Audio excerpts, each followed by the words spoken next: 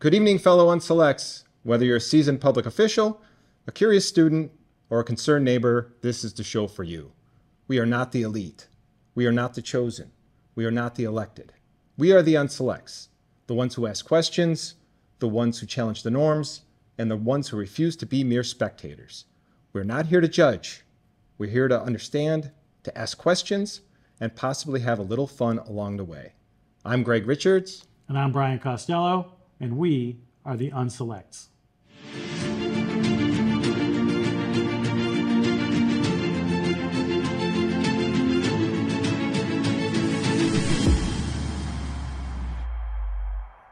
All right, tonight on the Unselects, we tackle MBTA Communities Act here in Shrewsbury, Article 44 in the town meeting.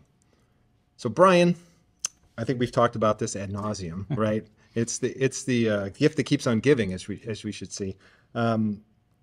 Article 44, the select board has recommended it to be moved to the fall.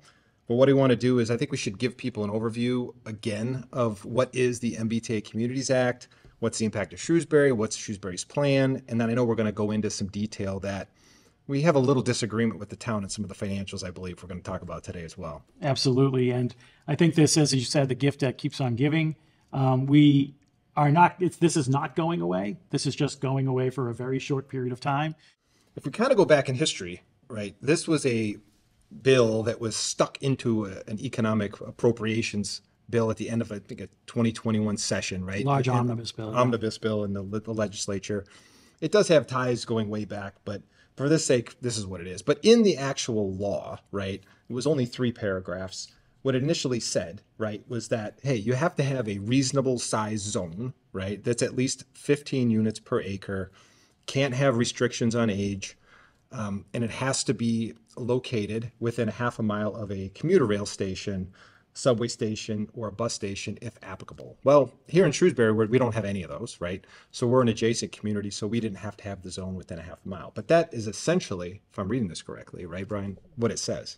Yeah, and there was only 4 guidelines or rules that said if you did not comply, there were 4 types of state grants that you could not be eligible for.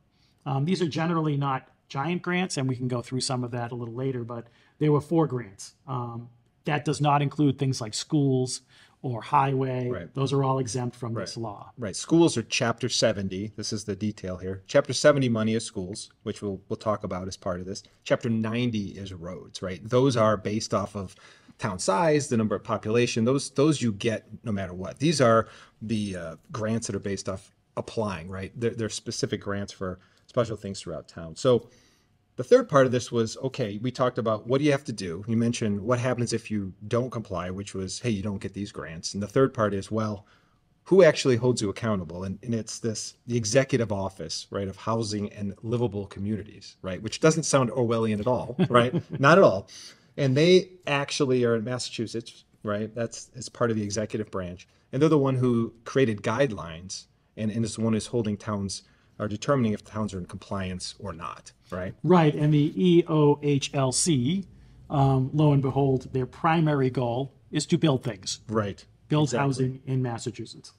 The other piece I think we should touch upon, maybe you can talk upon it a little bit, is it's as of right zoning. So when we say as of right, how does that impact us? So as of right zoning, in simple terms, means that once it's zoned, you don't need a special permit to build. A developer can come in, and as long as it's zoned in this guideline, they can build to the guideline. So for instance, on the 1,500 units in Shrewsbury, you would zone to 1,500 units. That zone means that a developer can come in and build them, as long as they meet the compliance.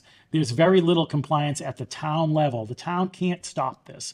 There's some little things that they can have them do, but at the end of the day, it's very much like 40B, which is the Affordable Housing Program.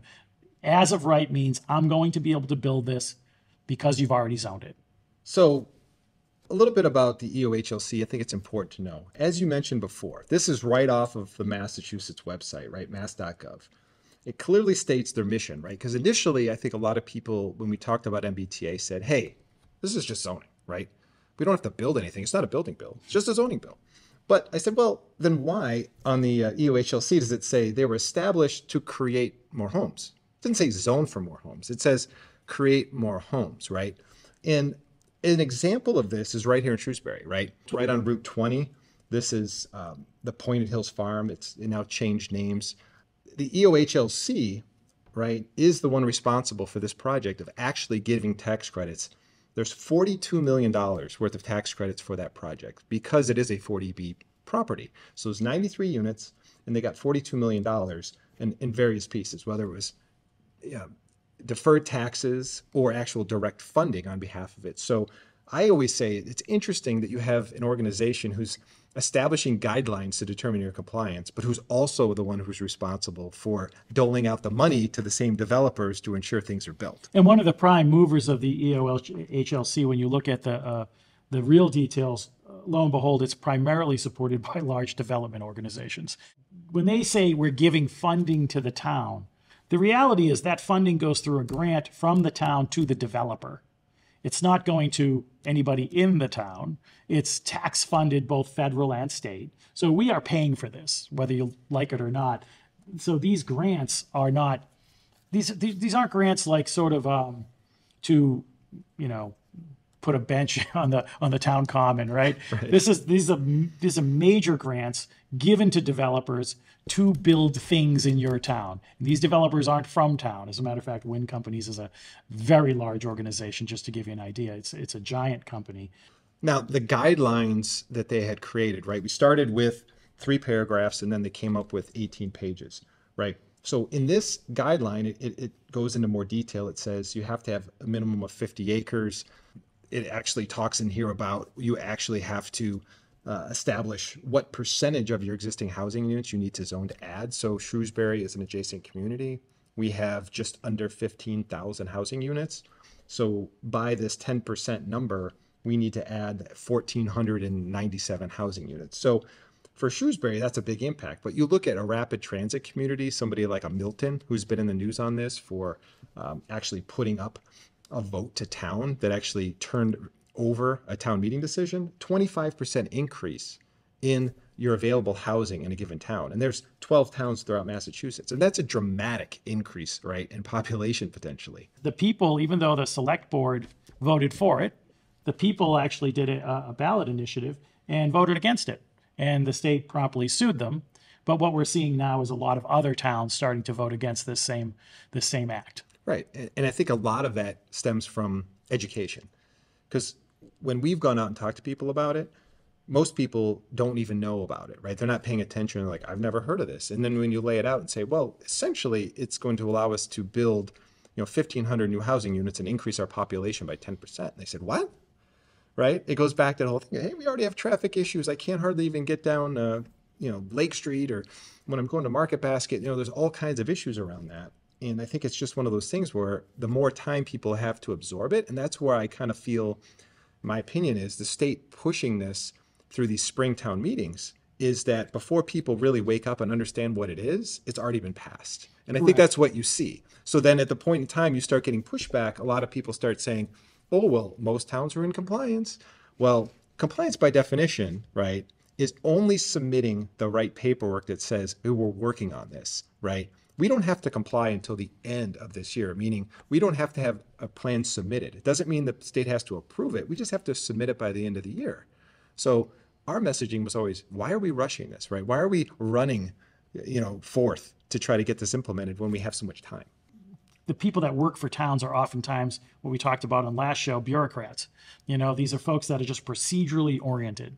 There was a thing they had to fill out, and so they filled it out, and they want you to comply with that. But what the townspeople have been saying is, wait a minute, filling this thing out kind of binds me with that as-of-right zoning to signing up for something I don't think I want to sign up for. Right.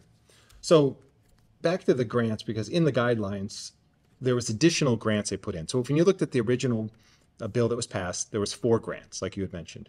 But then in the guidelines, all of a sudden they said, wait a minute. I think what happened was a lot of towns were saying, well, that's not a big deal. So we're not going to be eligible for 4 grants. But then they put 13 other in here. And we'll talk about Shrewsbury specifics, so we're not going to spend a lot of time on this, because I think it's really important for us to talk about what are we doing here in Shrewsbury, right? For sure. So what is our actual plan? Okay, is the best we know. And I think we can talk on this because we've attended probably every, whether it's planning board meeting, FinCom meeting, we've done to the town presentations. I think we met each other at the police station, Yes. right at one of these for the MBTA zoning. We've been on Zoom calls or Google Meets with Chris, the planner.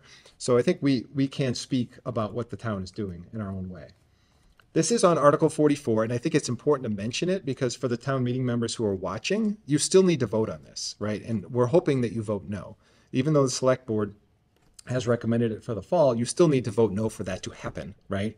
And in it, one of the reasons and things we pushed upon was the way that it reads is it states that, the zoning article is intended to meet and satisfy the requirements of 40A3A. And as we have mentioned, you can't unequivocally state that this is going to meet and satisfy that based off of what other towns have done when it comes to the process, which we'll get into here. So our official status on the website, in MBTA website for the state, is that we are in interim compliance because we had our action plan approved and our deadline there is the end of the year, but we did not submit a pre-adoption review, right? And we'll see at the end of here when we listen to Beth Cassavant's messaging to the planning board about pre-adoption review specifically, but let's give some details on it. If you go on to the EOHLC, there is a pre-adoption process that specifically is there, right, where it states if you want to seek assurance, right, that your proposed zoning will meet the requirements before, right, that's a key word, before bringing to the local legislative session, you can submit a pre-adoption application. So for those who don't know, the local legislative session is town meeting, right? So a lot of the things that we had brought up was, why didn't we take advantage? If you really want to do due diligence, this should be done.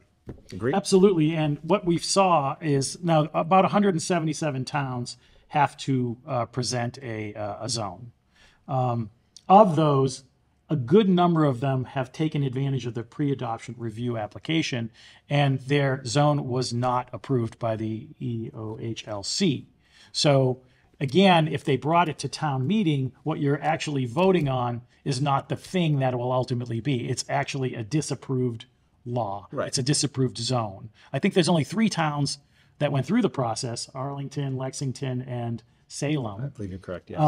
That actually got okayed through this pre-adoption process. The vast majority have not. And so by going to a town meeting before this, we're actually voting on something that is highly likely to be not approved by the state. Right, and we're not saying the whole thing is going to be scrapped. And I think some of the comments from the town, right, whether the planning department or the town manager is, well, it's just a review of a spreadsheet and how we did it. But that's not really the case. I mean, I've looked at the letters. You can see the letters up on the screen here, that these are actual letters back when towns had submitted that pre-adoption review, right? I think there was 45 that done it. I could find maybe 10 letters, but every single one of these, right, is portion of their plan does not comply. And to give most people, recently, I'll use Southborough as an example, right? Most recently, Southborough pulled back their vote specifically because they went through this pre-approval process. They had a consultant that guaranteed, no doubt about it, it was going to be approved, and the state did not approve it. So they had to pull back on the vote. So it's not as easy as it sounds when the town says, hey, we have an Excel sheet, which is basically what they told us. That's not enough due diligence. Absolutely. And we'll dig into a little bit more, but here's some of the feedback we typically get, right? It clearly shows here that it says, hey, based off what you sent, it doesn't demonstrate that you'll meet the requirements. And other statements you see in there, hey, for those reasons, right, we recommend that the town address issues. Once again, does it say before or after? It says before putting the district to legislative vote. So this is the data that we had prior, right? And when we went and go talk to, whether we went to the planning board or when we've talked about it throughout town, is we're just asking to say these are mechanisms put in place to ensure that at least we have the best picture in front of us before we're asking people to change our zoning laws, right, forever. Yeah. So specifics on our plan in Shrewsbury, minimum acreage is 50 acres. That's coming from the state, right? The capacity is due to, like we mentioned, 10%. The one part on here I'm going to highlight is the claim that because we have a mandatory mixed use section, that reduces our total requirement to 1,123 units. Well, that's wrong. All right. And I'll explain why that's wrong. It's semantics, but it is wrong because you don't really reduce it. You just move it to another spot. You still have to have it. And we'll show that in a lot of detail on the next pieces. The one thing on mandatory mixed use going into this, mixed use by definition is a mix of commercial and what's the other part? Housing. Housing, right. So it's not just, hey, guess what? We got to pass because we did this mandatory mixed use. It has to exist. So if you actually look at it, it states right here, and this is from the state, right? So if you have 100 units in a zone and you say, I'm going to offset by 25% in a mandatory mixed use. Yeah, my one zone has 75, but the 25 are still there. And it says right there, it says, look, together, they have to demonstrate the unit capacity of 100, right? It's like A plus B has to equal C. You can't just say, hey, guess what? We have this other area and now we can get a 25% reduction and we're good. No, those housing units still have to exist somewhere. And we'll look at how that really applies in the town, okay? So the other part that's mentioned to allow a mixed use district, you have to get pre-approval from the state. Now we have submitted it. And it does show it here that says a community must submit the application and it has to be submitted before town meeting. And I'm not sure that this was actually done 90 days in advance. It may have been. I'm not going to say that it wasn't, but I know it's something we brought up, right, at some of these meetings to make sure that that was done. And I think in the next warrant, they said they would take that out. Correct. So they are actually, this was submitted by the town. They're still waiting on feedback, so we don't have an answer. We wouldn't have an answer by next Monday. Right. So right now would be the 20th, which is next Monday. So that does have to get done and approved for us to use that and actually get the 25% reduction in units. Right. So this is an actual image of the proposed zone. This is the latest version, I think, that we have. And it's divided into 3 parts, right? Initially, it was just one big blob, but now we have the 3 blobs. And you happen to live, I believe, in one of these blobs. I live in the lower right blob. Correct. So the way that's set up is we have the Shrewsbury Commons area, we have a Walnut Street area, and then we have the mandatory mixed use. Now, if you look at the terms from the way that the town has set it up, is they're using this in terms of what is the total number of feasibly built units is what they're trying to craft, because that is really going to drive what is the cost to the town. How many of these could possibly be built? So the suggestion is, well, you have 45 acres in Shrewsbury Commons, you have 78, and you have 50, but they're saying there's only 276 units in Shrewsbury Commons, 577 in Walnut, and then the mandatory mixed use just gives you 374 units towards that total capacity. Well, where does that number come from? Well, if you remember, it's 25% of that 1,500 for the mandatory mixed use offset.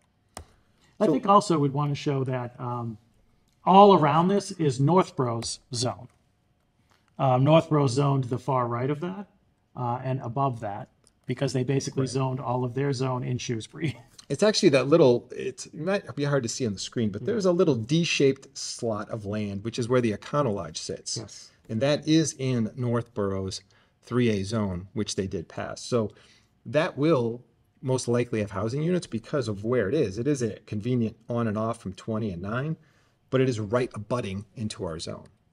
So the one piece I wanted to talk about and put it up here is if you really look at 2 things, the differentiation between how many units are zoned, how many units could be built. So in zoned, remember, it says 15 units per acre. So I'm showing the math up here that shows it's a lot bigger than that, okay? You're looking at total zoned units of 2,595, right? It's basic math, right? 45 acres times 15 units is 675 and so on. Mandatory mixed use, like we talked about, it's commercial and residential. So there are units that can be built there. So that is what that total is. Now, underlying that, there's areas we can't build, there's water issues, there could be wetland areas, we get that, right? And there's existing units, right? But just to be clear, it is zoned that for that 2,600, not just 1,500, all right?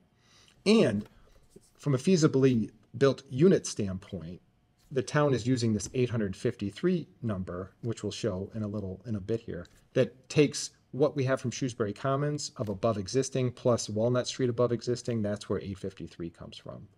But really, my belief is we should actually be adding those 374, because if you think about it, that area where Christmas Tree Shops is, it's already paved, it's already flat. It'd be very easy for somebody to come in as of right and build a mixed use commercial on the bottom, residential on the top. So there's gonna be housing units there. All right? Am I wrong on that? No, absolutely. It's a prime piece of real estate, and it's generally had a struggle with retail, but it won't have a struggle with housing plus retail. No. That's going to be built on.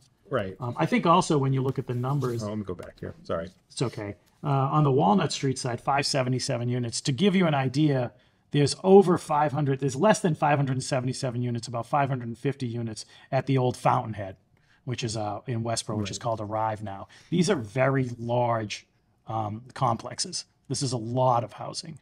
Edgemere down by Market Basket is only 240 units, and that's giant. So just think of that when you look at these numbers. So the other thing a lot of people have asked us, I think when we were communicating with town meeting members, people say, hey, why haven't we used multiple locations? If you go back and you look at what the town actually presented earlier on, they actually do show that there was multiple options there. And one of them is the Chelmsford property, which is over there. Chelmsford Imperial Village is a Shrewsbury Credit Union. So just to let people know, the town guidelines, or from the state guidelines show that you can use split zones. You just have to have at least half of what that land needs to be. So the 50 acres, half of it would need to be in a contiguous area. So we would have the ability to split it up, because I think there is a concern, like you mentioned, about density, not only with Walnut Street, but Christmas Tree Shops, Shrewsbury Village, are all right there in the 9 and 20 corridor. So there could be an option, right? We feasibly could do it by splitting it up under multiple spots across town if we so chose. Right, and if you think about the large housing that's going up on Green Street, Yep. and obviously the one on Route 20, Edgemere, which was just built, there's plenty of places we could have looked to kind of figure this out. I think the town came back and said, well, none of those complied. But how much work did you do to really determine that? Because a lot of towns of our size have done these smaller zones across multiple areas in town, because we don't have to be a half a mile from an MBTA station like Westboro does or Grafton does. Right. So we'll see if that's something the town looks at as we move towards the fall, or if we're just going to stick with the proposed plan and just work that to the end. So one of the things I really want to dig into here is the numbers, because I think this is important. This is a slide that was presented at the Finance Committee meeting that we actually need to go into here. One of the things, my biggest issue, my biggest challenge is the cost per student, right? So if you look at this, if you look at the total number of school children, the way that they come up with that, we took the 853 units, 0.44 units, or 0.44 children per unit. You get 375 new students, okay? But the number they show is only $4,500, which is way off. And I'll explain why it's off. If you look at when we built Edgemere, there's a consultant that we actually did a fiscal impact analysis of. This was in 2016 numbers.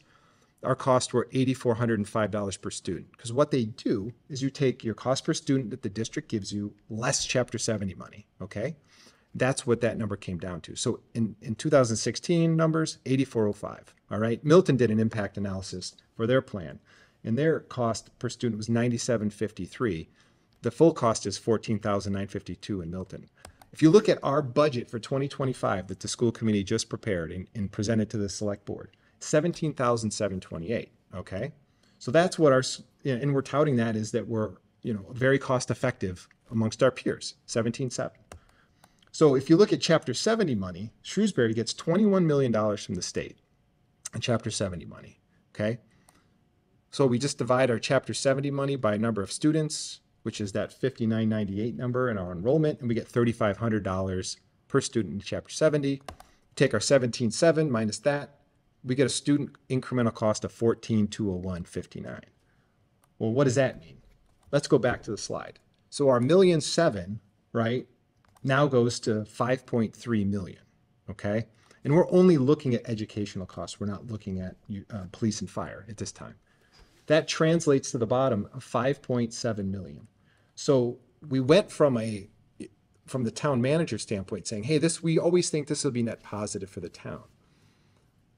I have to disagree. If you look at consultant-based costs based off of what towns use and paid consultants to do this type of work, we're losing $2.7 million a year. I would argue that the 0.44 children is wrong too. They've used those numbers a lot based on Edgemere. Edgemere has no 3-bedroom apartments. It's 1 and 2 bedroom apartments. The law, while it doesn't require a specific bedroom size, it does specifically state they have to be family-friendly units. When you look at other states that have done this, family-friendly generally means 2, 3, and 4 bedroom apartments.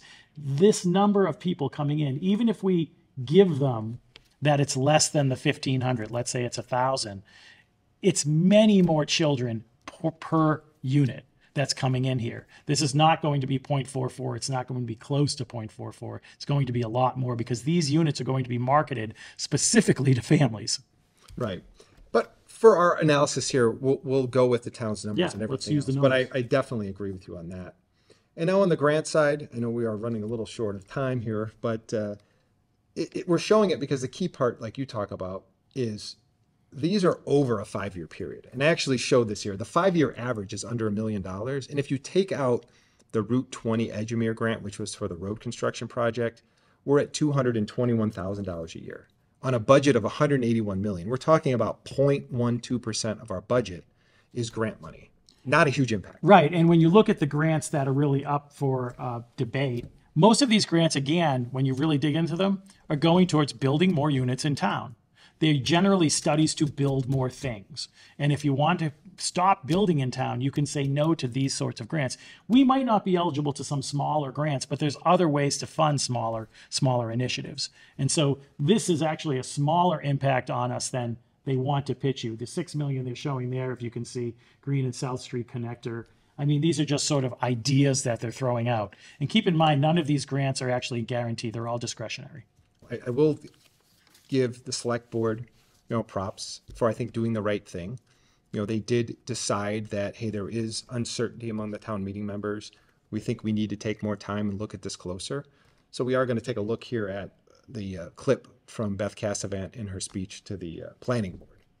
I just want to let you all know that I called a select board meeting that was held earlier this evening so that every member of the select board had an opportunity to openly discuss Article 44 and deliberate as a board. We knew that the timing was important, specifically because your board is holding a public hearing on all of the articles this evening, including Article 44, which is the MBTA community zoning article. So it's important that we as the executive body provide our clear position to the planning board on this critical piece of zoning. The town intentionally solicited community feedback before deciding whether to submit the proposed zoning overlay plan to the state for pre-adoption review. While we have every reason to believe that the proposed plan meets Section 3A requirements, not having feedback from the state leads some people to believe that we are voting on something that may not be compliant. This is a distraction and it doesn't serve town meeting well. It's important to recognize that planning staff worked with our consultant from Central Mass Regional Planning to run our acreage, density, and associated land use through the state's pre-compliance model, submitted for approval for the ability to include a mixed-use requirement in the zoning, and completed an economic development analysis to get approval to allow up to 20% of any units constructed under the proposed zoning to be affordable. Not every community has chosen to go through the pre-adoption process, and even if the entire zoning bylaw is submitted for pre-adoption review from the state and deemed acceptable, it's not a guarantee that if it's approved by town meeting, the zoning will be deemed compliant upon final review. As the executive body for the town, we put trust in our town staff to put us in the best position possible on important matters such as this. And while the select board has no doubt that town staff and the consultant have developed bylaws that reflect community feedback and will be found largely in compliance, not taking advantage of the pre-adoption process to gain feedback from the state is distracting, and it's allowed some skepticism and misinformation to crowd out facts and data. So the select board still firmly believes that compliance is the right path for Shrewsbury, but we are willing to wait until the fall special town meeting so that we can go through the pre-adoption process and know for sure if we are approved for the mixed use requirement and maximum affordability. So by waiting, we would further ensure that all interested parties, the select board, the planning board, the finance committee, and most importantly, our town meeting members and our residents that they represent, have the best information possible to make this decision in the fall. So the board voted unanimously to not recommend adoption of Article 44, the MBTA Community Zoning Act compliance at the May 20th, 2024 town meeting. Yeah, so that was Beth, right, talking to the planning board. One thing I think is interesting, right, about some of the words, and it goes back to what we were talking about here, is the order in which she listed the reasons, right, why we're doing this. She essentially said that she wanted to ensure that all parties, right, which was the select board first, planning board, finance committee, and then it's most importantly, but you know, it's the order of operation, would be the town meeting members and the residents they represent, right? In my mind, you know, I think a very simple way you could refresh it or you could list it would just say, you know, by waiting further, we can ensure that Shrewsbury residents, right, have the best information before a decision is made, because every person on those boards is a Shrewsbury resident, right? Absolutely. So why do we have to separate everybody into these categories, right, of select board, planning board? We should just say, we want to make sure that all Shrewsbury residents have the most information before we make a decision. Yeah, and I think for the town meeting, just to keep in mind, the select board voted to put this off, and so they actually voted no, to vote no. The finance committee, I think, is going to vote no. The planning board has to recommend it so that it stays on the ballot for the fall town meeting. But if you're a town meeting member, the town has stated you should vote no, and then we're going to put this to a vote later on once they get that plan looked at by the state. So that's all the time we have tonight on the Unselects, but we definitely will be back and probably doing a little deeper dive on what happened at town meeting and maybe some other interesting goings on around town. Absolutely. All right, have a good evening, everyone. Thank you.